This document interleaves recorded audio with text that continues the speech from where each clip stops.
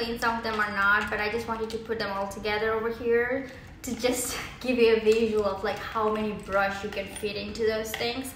And there is like more than 150 brush over here right now.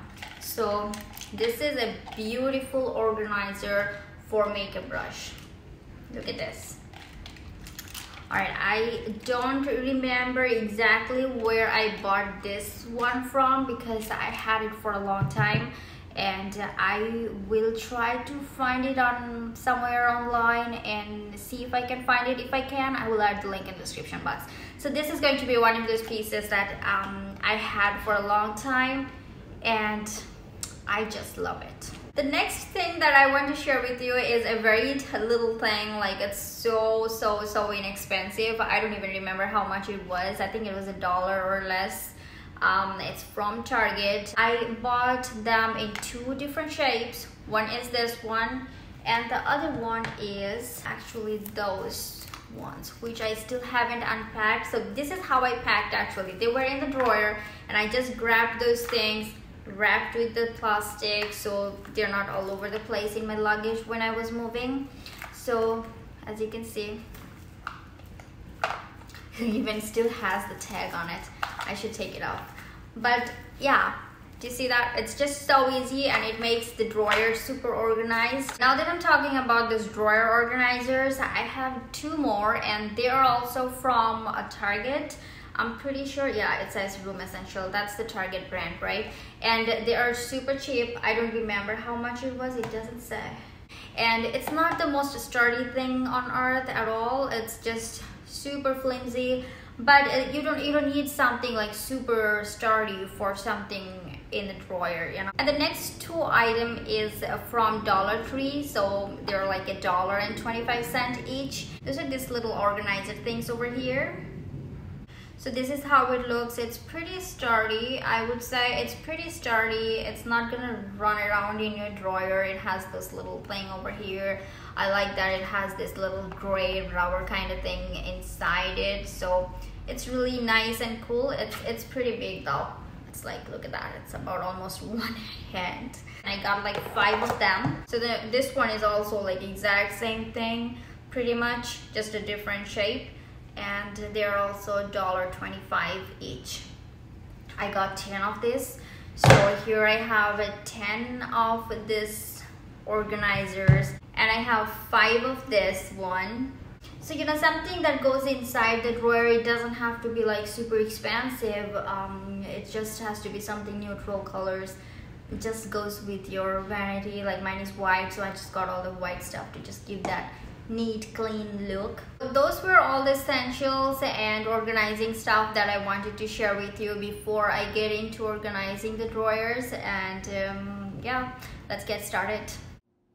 So here at first I took this very long organizer and I put all my powder and blush ons and a highlighter and this kind of stuff into this drawer. And one thing I wanted to mention is that I actually decluttered a lot of my stuff when I was packing for the move. So that helped me a lot because I'm really one of those persons like who doesn't like too much stuff to just hoarding and just saving them and stuff like that. I have a little bit of too much lipstick. I still give away a lot between my friends and families who doesn't mind to take some of this old stuff that I have used probably once or twice for a video and I have never went back to it, and some of the family members doesn't really care, and it's really nice that they can actually get a use out of it. So I love giving away this kind of stuff and just not to just let it sit in my drawer and go bad and just once just throw it in the bin. So that's just super wasteful. So I really like to do that kind of stuff. And one more thing I do not like to save for a longer time is my eye product. So you will see I have a very little, very minimum like mascara and eyeliner, this kind of stuff, because those are very easy to get infection and get like bad and all those things. So I just be very careful about that kind of stuff. So all my eyeliners and mascaras, usually I buy my favorites and sometimes buy some new ones, but it's just something I go through a lot, and I always keep up with it, so I don't have any old mascara or old eyeliner sitting in my drawers, because those are just super dangerous, I think myself. Lipsticks, I have a very hard time to let it go, but I think I still do pretty good compared to the amount of lipstick that I buy. This Benefit the L'Oreal mascara, when it first launched, I bought it right away and I love it. And here is the Started 30th mascara. This too is my current favorite right now. The Started 30th mascara has been my favorite for a long time. And as I have said before, I don't have very much eye product like eye mascara and eyeliner. If I open them and it's been like 5 or 6 months, I get rid of it. When it comes to eyeliner and mascara, this is the two things I'm try to be very careful. Here I'm sorting some of my eyeshadow palette. I couldn't finish all my beauty products organizing today, but I did as much as I could till I got super tired.